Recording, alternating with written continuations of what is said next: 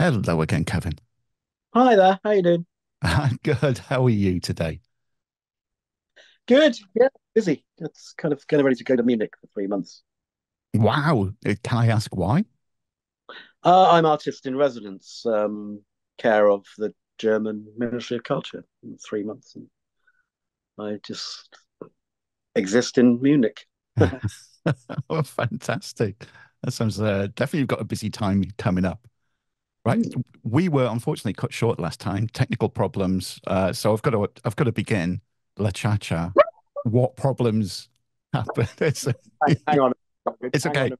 Just, just bear with me, just 1 second, okay? No problem. Sorry, someone died for the dog. There we are.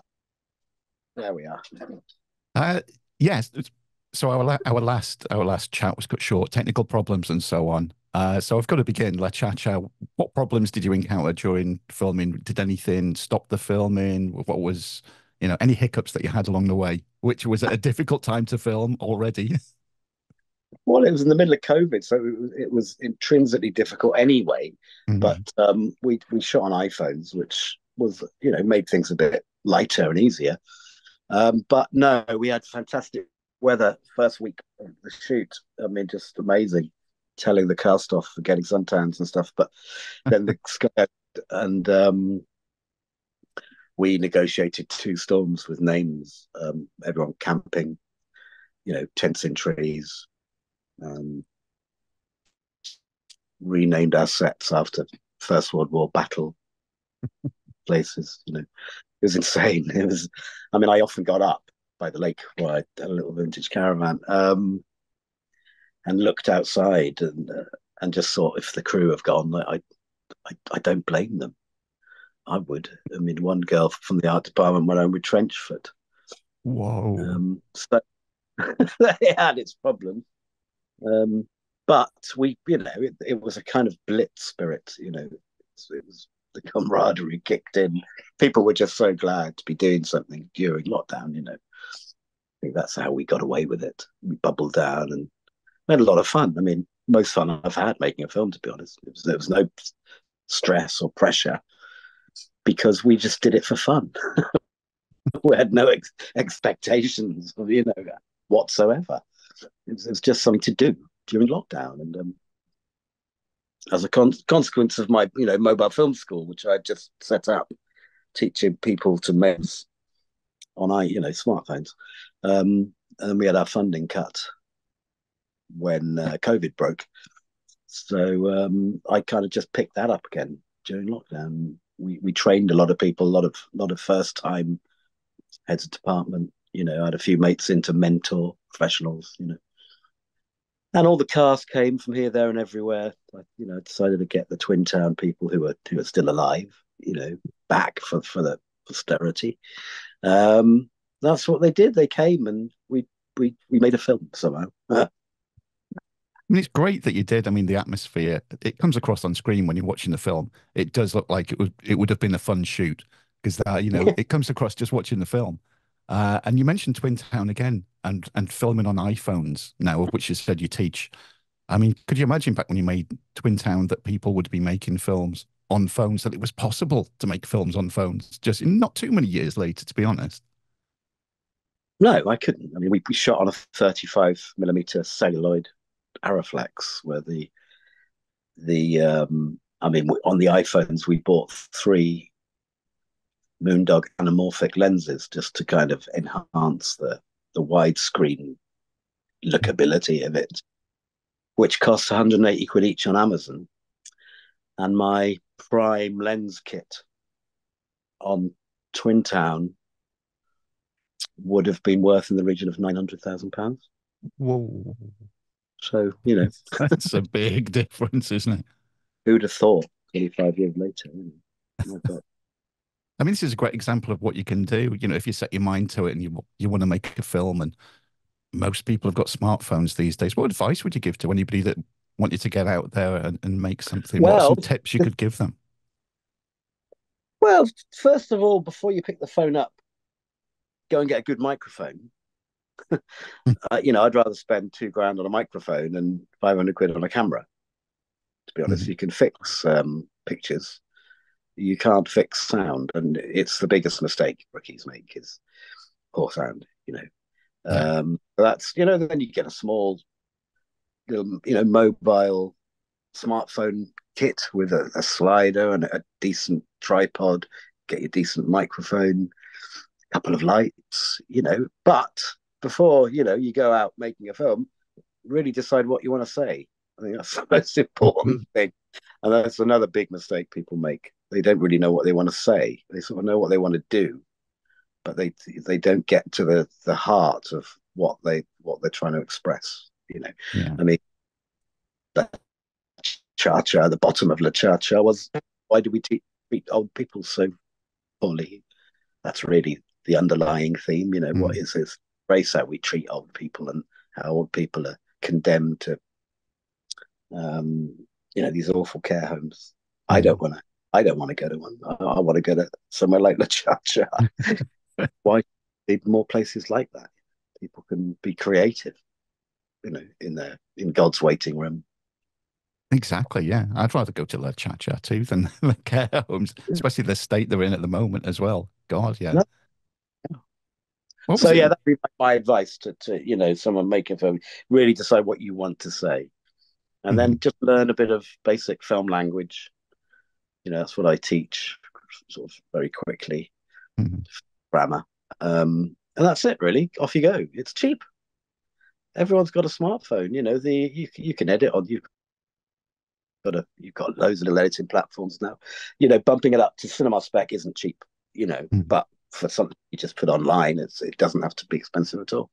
The post production implications of that we encountered bumping the film up to cinema spec was kind of pricey. But it's still a very very ridiculously cheap film, petrol fumes. But yeah, that's more complicated than it's with the metadata. Yeah. How did the idea for it first? What was the genesis of it all? Oh, I retailored a movie I wrote in Alabama years ago for a studio. It was about snowbirds in mobile homes, RVs, living their life to the full, similar. So I just retailored that really over about a month and Mhm. set it here. And so I just happened to have that in my archive, and it worked. With a bit of jiggery pokery. I mentioned when we first spoke the other week as well that one of the things I really enjoyed about the film was that I didn't know where it was going to go. I loved it that I couldn't foresee what was going to happen next, which happens with a lot of films. Within your writing process, did you write it like in a linear fashion, or had you got ideas and you then pieced them together and was moving back and forwards? No, it's a 3 act structure. It's a classic 3 act structure. There's no difference there. It's just pretty bonkers. Mhm. Um, and the turning point where he relays the story of his fear of flying and killing all those goats. Oh, sorry, I should spoil it. Anyway, yeah, it's just pretty bonkers. But no, the structure is a 3 act structure, um, and I just like to push it into that sort of insane direction. Shush, sorry, dog bark. Was there anything, any ideas that that you wrote down that you'd have liked to have filmed that you couldn't for any reason? Well, not ideas, but a lot of locations I lost. I literally run out of what we call weather cover. I Mm. mean, usually you have a few interior locations up your sleeve in case it rains. It didn't just rain. It was a nightmare. So I literally ran out interiors. So I had to rewrite all the time to accommodate, just finding somewhere to go undercover. So, you know, in a nutshell, it lost an expansive visual look. It was, all those vistas of the lake kind of disappeared, and scenes that I'd set outside just Mhm. couldn't be. So it felt a lot more claustrophobic than I would have liked. Yeah. That's just 4 weeks, and it rained for 3 of them non-stop. That's incredible that you got the film finished with that as well, Yeah, considering the weather and weather and COVID. and everything else that was Yeah. happening, and you still got the finished film out, which is, testament to yourself that you and all the cast and crew. Mm. Yeah, amazing. I mean, it was an amazing experience. I made a speech when we wrapped saying, you know, um, of course I care where a film ends up, but this one I don't really. If even if it gets lost, you know, in a cab on the way to the editing place. I mean, it we've had such a great time making this. It really was one of those experiences which was more about the journey, Yeah. you know. But having said that, of course we want something to happen to it and get the few quid it costs local investors get their money back, which is hopefully what we'll do. But no, Mm. the taking part was really what it was about. You mentioned the storms and everything, and some of the not so good things that happened. Looking back on it now, is there like one particular moment or one particular day or something that stands out as one of, if not the happiest, one of the funniest moments that you had when you were filming this? One of the happiest was getting all those rugby icons but around the campfire. I mean, they were, apart from what's his name, the old New Zealand hooker. Oh, what's his name? They were all Welsh icons of rugby. Alan Wynne Jones, Phil Bennett, Scott Quinnell. I mean, it was incredible that they actually turned up to sing Mm. that iconic song, Suspenbach around the fire. That was the high point for me, without a doubt. And also, there's a poignant moment where he spreads the ashes, his dad's ashes, where we actually used my own dad's ashes. It was a sort of homage to him in a way. Yeah, that was quite good. Wow, yeah, what a moment that must have been too. How did you find the location, the actual location for the campsite? A friend of mine owns this farm I'm living on now that I just decided to move to during lockdown. Didn't really know what was ahead of us, so I had a chance. Of beautiful weather, beautiful spring. I had a little vintage caravan, built a camp down by the lake, and just existed in lockdown there. It was paradise. And it's 28 acres, and I decided to stay. I built an edit suite, converted a big static caravan to an edit suite, and decided I liked it so much I stayed and sort of converted it all into a cabin. So it's just it's on the Gower Peninsula. How long did it take to edit as well? Was it, and what type of an edit was it? Did you get Uh, frustrated at any point, or did it go quite smoothly? it's quite smooth. Like I say, the metadata was a problem. Um, Tallying up, it's a technical kind of anomaly with iPhones. But that was, I mean, I had an editor who dug us out of trouble. He was technically very good, so he managed to decipher all that information. No, it was a fairly straightforward edit. I think it was six weeks, something like that. Very quick, cheap and cheerful dub and grade. Mm. We we could get away with really. I mean, and it still looks okay on the big screen. It's fine. Oh yeah. So what was it in total then from you going, "Oh, I'm going to make a film," to the end of the edit? What was the start and finish points on that one? Well, it was a month in June to write, a month prep in July, a month shoot in August. Then I had a couple of months off and got into editing just before Christmas and New Year was finished. What do you like the Yeah. best about the whole creative process? Is what do you prefer, writing, or do you prefer the filming or the editing? Which bit sort of No, scratches that itch? I hate writing, but you've got to do it. I think the actual shoot is quite adrenalized. I enjoy it. I like shooting, and then for me, the music. Mm. I work very closely with the same composer every time, Mark Thomas, who did a fantastic score. So yeah, we work very closely together, and yeah, I enjoy that process. That's the icing on the cake for me. Recording in the studio with orchestras and stuff. Yeah. Because I think sometimes the music is quite underrated part of the film, underappreciated part of films as well. When people Yeah, are wowed by the visuals and the it can stories, but because the music really is the emotional push. That's what takes those emotional little triggers inside you. sometimes, yes, if you use a score, that's what it can change the dynamic of a film. That's why I love doing it. You Mm. can just things change through the process. Same with Foley. Foley's a dying art. Sound effects. I had to go to Stuttgart the last time I did Foley because they're Oh.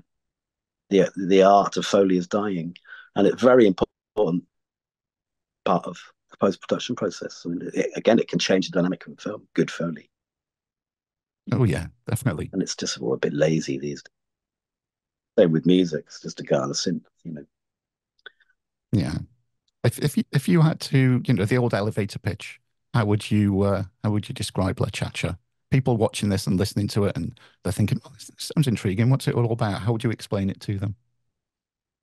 Well, if you're thinking of sending your mum or dad to one of those awful care homes, don't.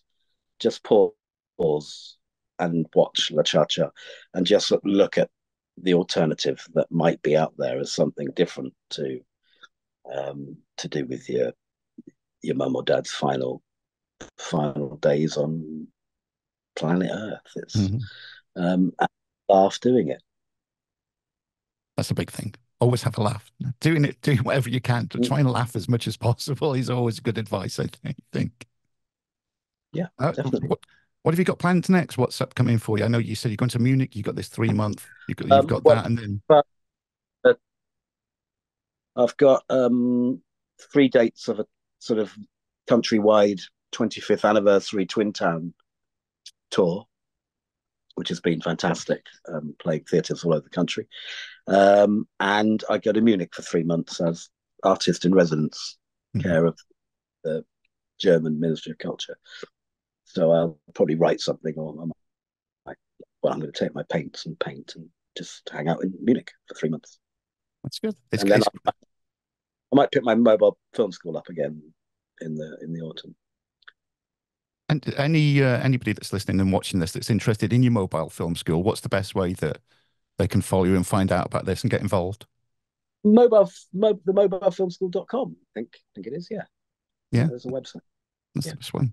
Well, brilliant. Thank you, Kevin. And thank you again for joining me today, having a chat about it. I really love the movie. I encourage everybody to go and Great. watch it. And like you said, I encourage everybody to, yeah, if you are thinking about care homes or etc., just let's get La Chacha and places like it instead. That would be make the world a much better place. Definitely. Thanks very much for having me. All right. Thanks, Kevin. Thank you. Bye.